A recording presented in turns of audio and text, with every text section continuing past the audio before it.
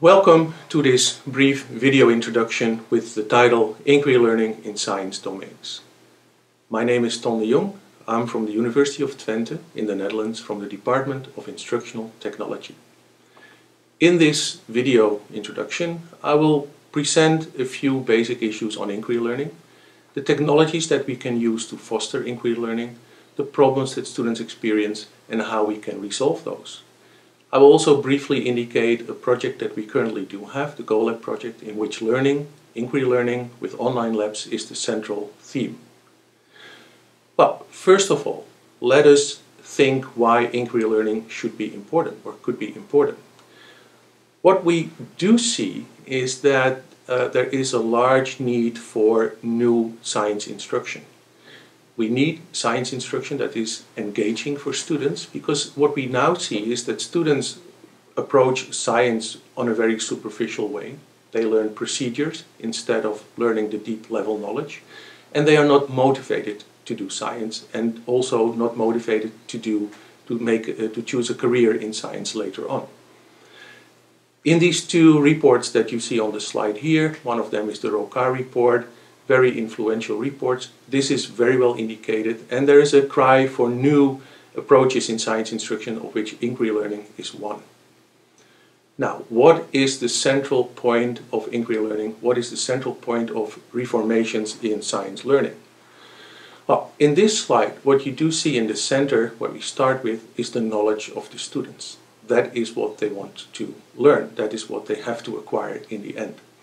And our view on what is valuable knowledge has changed over the years.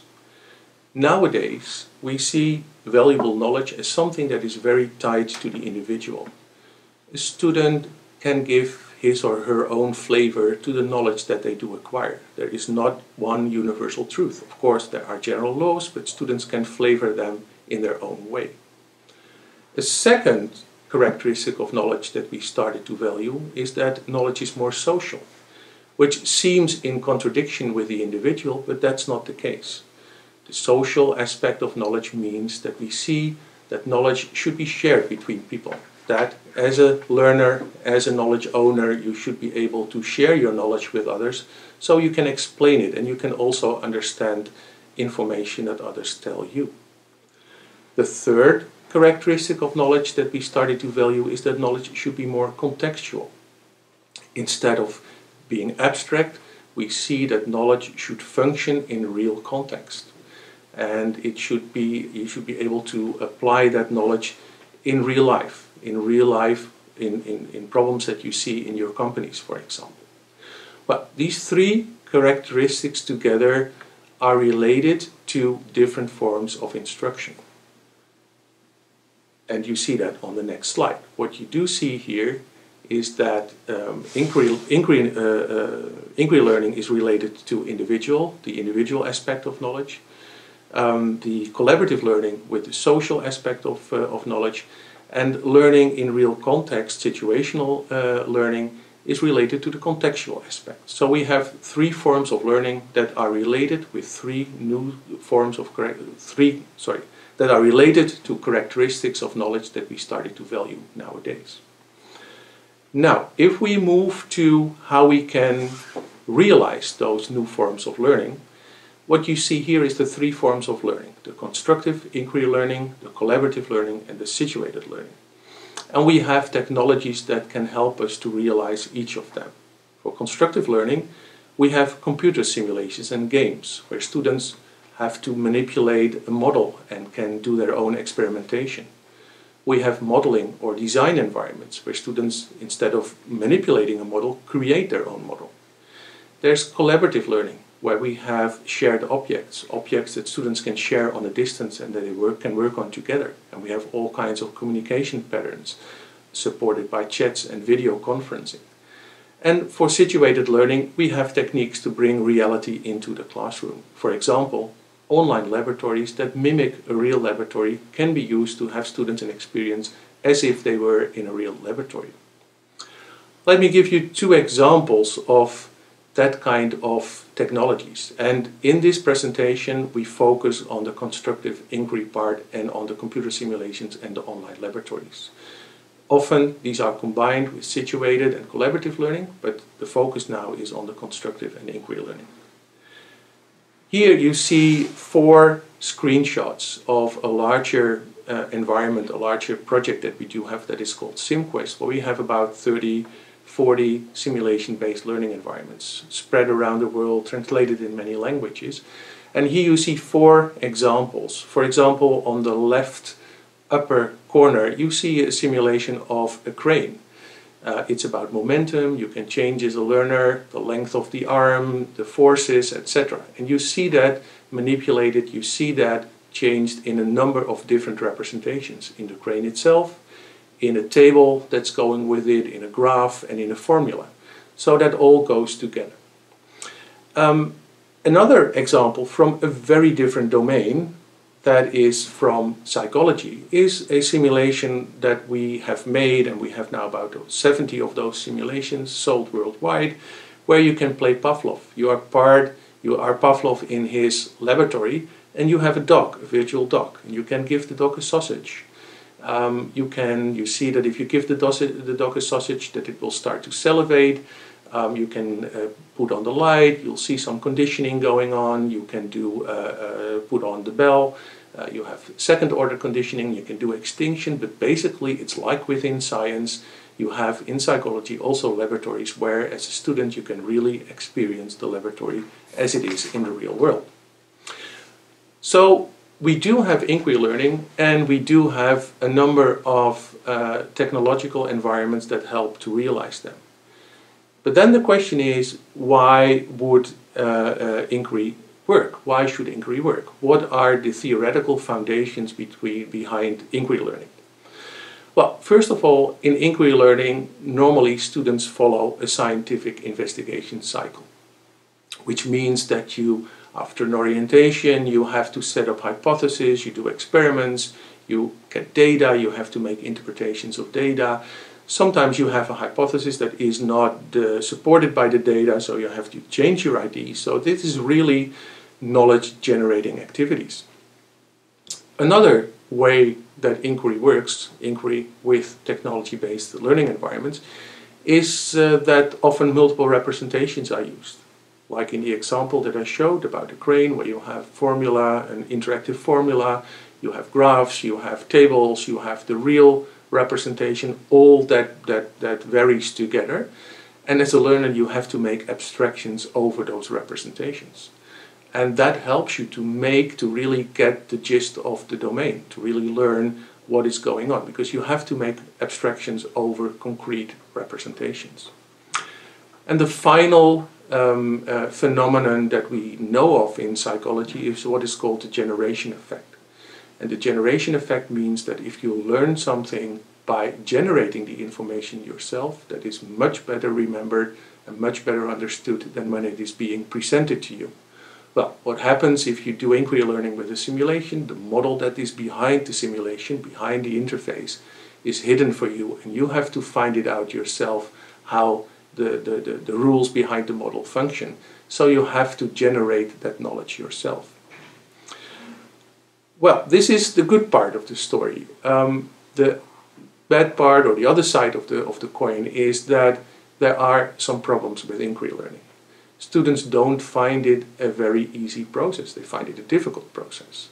And students, one of the issues is that students don't know how to perform inquiry processes. For example, they don't know how to state a hypothesis. That means they don't know how to state a testable sentence, a testable hypothesis. They create poor experiments where they change too many variables at the same time. They do not monitor what they have been doing, so they get lost while they are in their inquiry process. And there's poor planning, and there's many other things that go wrong when students go into inquiry learning. If you just give them a simulation or an online lab as it is.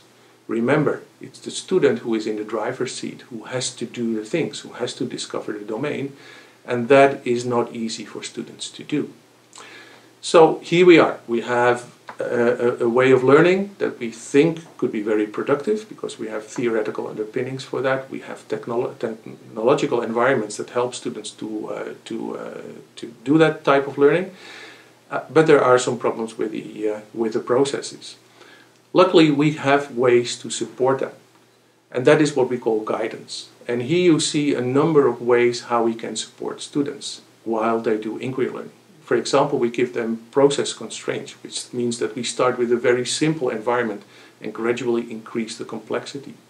We can give them prompts or assignments. Instead of thinking what they have to find out themselves, you give them an assignment on exactly what to find out.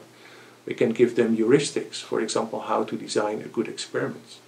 We can give them scaffolds, and I'll get back to that in a moment. And we can give them background information. So if they don't find the information themselves on a specific point, we can give them extra information. Well, I said I would come back to the scaffolds. And scaffolds basically are one of the main ways to give guidance to students. And scaffolds are small tools that help you to perform specific learning processes. So for example, we can give students a hypothesis scratchpad that helps them to create a hypothesis from terms and relations that we provide them with. We can give them an experiment design tool that helps them to design well-designed experiments. We can give tools that help them to make interpretations of data, or tools that help them to store and redo all their experiments so that they have a good monitoring of what they have been doing, and many more examples.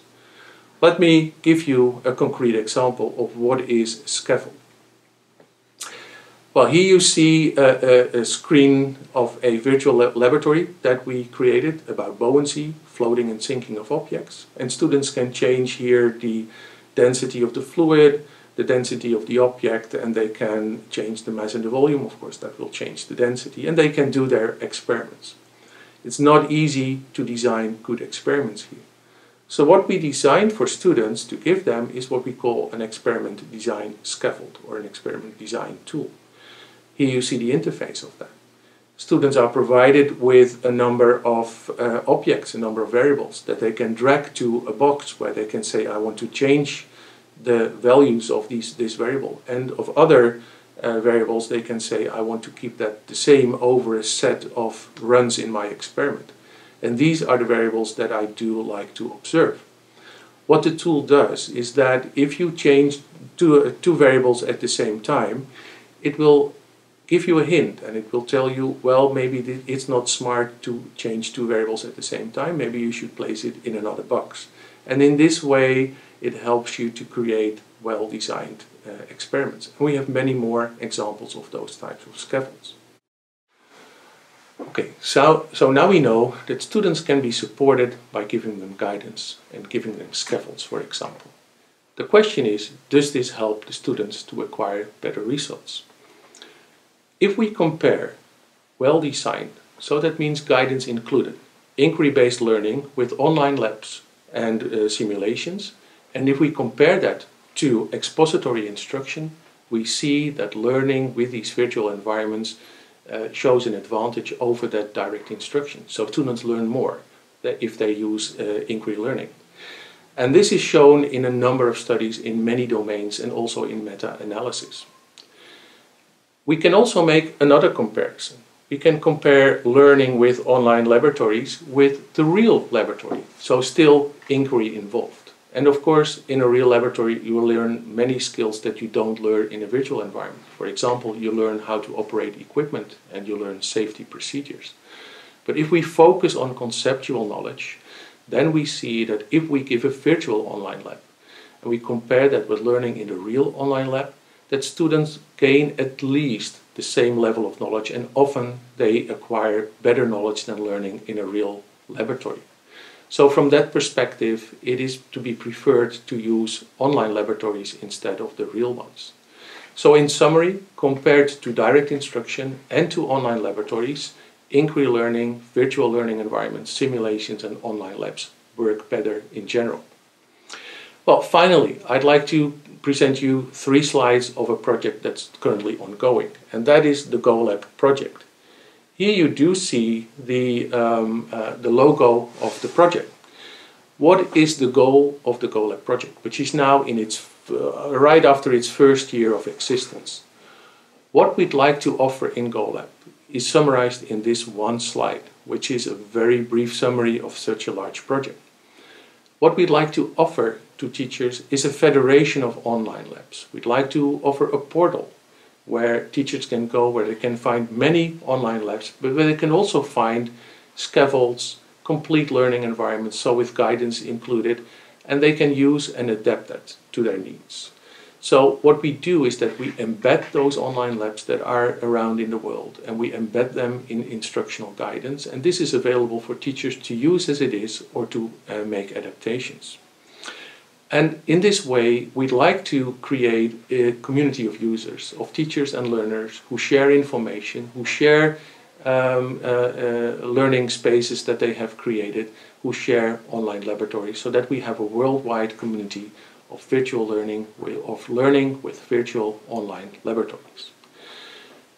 Now, for the future, what are the main developments in the future?